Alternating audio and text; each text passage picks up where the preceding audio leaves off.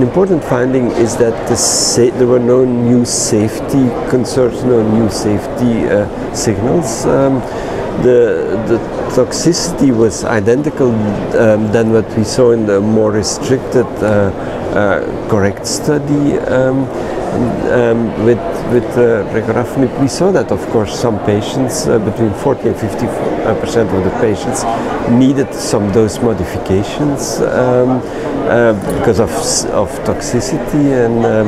And if you look at the most frequent grade 3 or more toxicities were hypertension, fatigue, and food skin reaction being the three most frequent. But that was consistent, very consistent with what we found in the previous correct study. Second, we looked at a secondary endpoint also to some efficacy parameters. We looked at progression-free survival, and we found progression-free survival that was in the range of the previous studies, now in a larger cohort of patients. And we also looked at PFS, progression-free survival, in patients with the KRAS wild-type and mutant tumor. And we didn't find a difference, so patients with the KRAS mutant and wild-type tumor had a similar progression-free survival range.